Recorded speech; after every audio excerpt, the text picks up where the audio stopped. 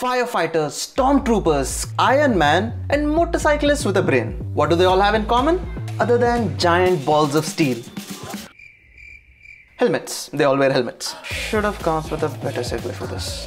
Helmets are the reason hundreds of thousands of lives are saved every day.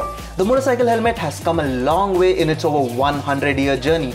Today, it is one of the most essential parts of your riding gear, a second nature to most riders. And for the rest of you, a helmet is what prevents your head from being squashed like a bug, which ironically also prevents your head from squashed bugs.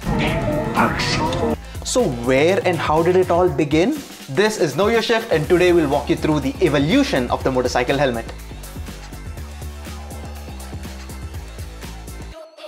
It's the year 1880 and a man, Gottlieb Daimler, pretty happy with his Reitwagen or Reitwagen, whatever, decides to wear a leather cap with fur lining while riding his contraption. The cap offered protection from bugs and small rocks, like really small rocks. But by 1914, motorcycles got considerably faster, and with speed came people who weighed dirt and got severely injured by things bigger than bugs and rocks. So British physician Dr. Eric Gardner, who saw at least one head injury every 2 weeks, commissioned one of the first ever helmets. It was just a canvas shell coated with a resin called shellac. He even pushed for the races of the 1914 Isle of Man TT to use them. It worked with immediate reduction in concussions after a crash. Duh! Fast forward 2 decades and we now have names like Harley Davidson, Indian, Triumph and Bruff Superior among others building motorcycles that could easily do triple-digit speeds. But the regular folk on the other hand still showed disdain towards wearing those odd-looking eggshells over their heads. Talk about pre-war chapris. But a tragic incident in 1935 brought wider attention to the dangers of motorcycle riding. A famous British military officer and diplomat, T.E. Lawrence aka Lawrence of Arabia, check out that movie, was killed when he was thrown off his Bruff Superior SS-100.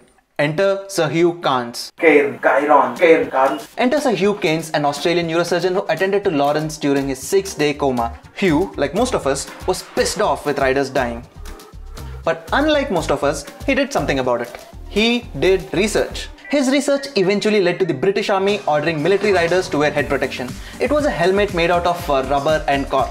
But still, better than just hair, right? A decade later, not much development was made to the helmet. Safety gear was just limited to distinguished gentlemen riding their motorcycles with just hair gel and bow ties. In 1953, Professor C.F. Lombard of University of South California, USA, designed the first ever shock-absorbing helmet. A huge step forward in helmet safety. It had a hard fiberglass shell and an impact-absorbing middle layer and a padded inner liner for comfort. A variation of this design was picked up by Bell with their Model 500, using styling cues from the helmets in the aviation industry. Meanwhile, on the other side of the pond, Italian manufacturer AGV started building similar fiberglass helmets in the same year and thus marked the beginning of the era of the motorcycle helmet. And in spite of all these advancements, the regular folk, they still went into saving their heads. It was around this time that Arai in Japan moved from making hats for the government to safety helmets for workers making heat-treated resin shells. In 1952, Arai started using fiber reinforced plastic or FRP. And later that same year, the first Arais came into the hands of off-road motorcycle racers. In United States in 1957, William Pete Snell was killed in a race car accident despite wearing a helmet. A medical examiner, George Snively, who examined popular racing helmets of the time, found they were lacking in basic safety requirements.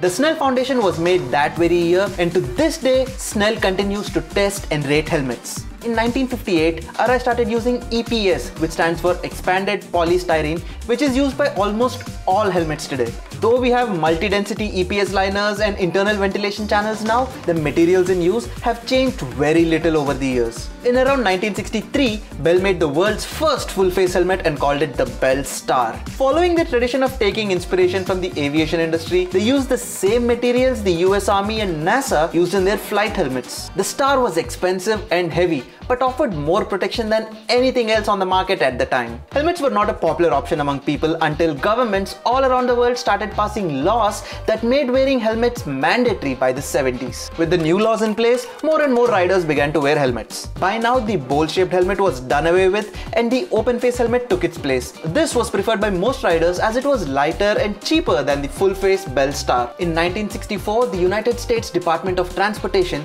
created a set of standards helmet manufacturers manufacturers had to follow to attain street legal certification. The standard is actually called FMVSS 218, but as it was put into effect by the Department of Transportation, it is widely known as the DOT. By late 1970s, the Japanese invasion began. Arai entered the American market, seeing potential in a market dominated by Bell. By the 80s, full face helmets improved a lot with features like flip up and tinted visors. The lower weight also made these helmets a lot more accessible to the public. Then followed by the introduction of modular helmet, which combined the convenience of an open face helmet with some of the safety of a full face helmet. By the way, no modular helmet has ever offered the safety of a full face. They are all certified as half face helmets to this day. Helmet materials and designs gradually kept improving until the world's largest study was conducted in 1996 on injuries caused by motorcycle accidents called the COS 327. This resulted in the European standard ECE, which is respected and referred to globally. The ECE in fact is the basis for the Indian helmet standard and the ISI mark that follows it. Thank God, because the committee that creates the Indian document seems to have no motorcyclists on it at all. Helmets have come a long way in the last 100 years, from being eggshells made out of leather and canvas to modern day technological masterpieces that are tested in wind tunnels and are made out of materials like Kevlar, Twaron and carbon fiber. Helmets are still improving, and so are the regulations, thanks to small number of dedicated manufacturers who are innovating and finding ways to improve helmets. But there's no point discussing how advanced your helmet is if you don't wear it. If you ask me, one bad hair day is better than a lifetime of being a vegetable. But remember, even Kylo Ren wears a helmet, just like his grandfather did. So be like Kylo Ren. The helmet part, not the dark side. That we are doing next month.